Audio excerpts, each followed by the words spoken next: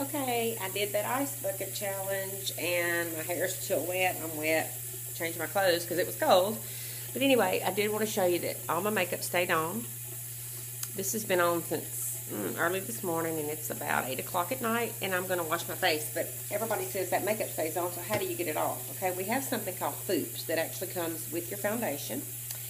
It's a makeup remover, so you get a foundation and a pearlizer and a Foops. And the Foops comes in a bottle, and it's blue, and you shake it up, and it mixes, okay? And it's a liquid.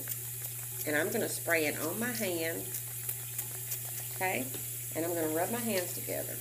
Now, you couldn't move the eyeshadow or eyeliner if you even tried, like that bucket of water that just got poured over my head.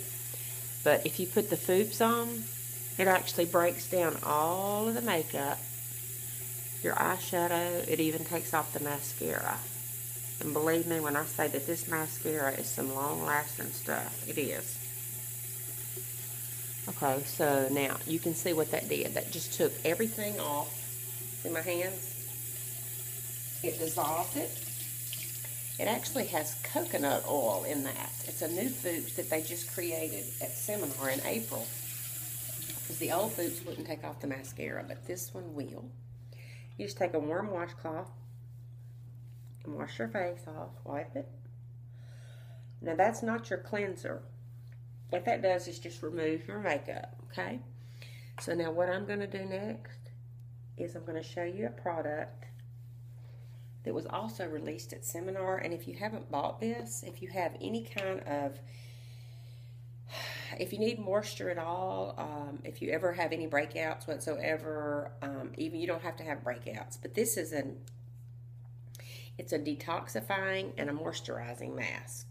So it actually, it's green and it smells like a spa. You put it on and it's made out of kaolin clay.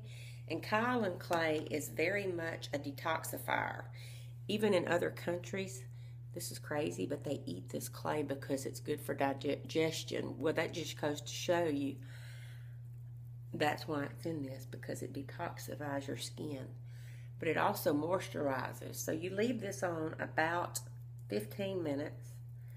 And then once you finish, now this is not drying, so this does not dry and get hard like old-timey mask did.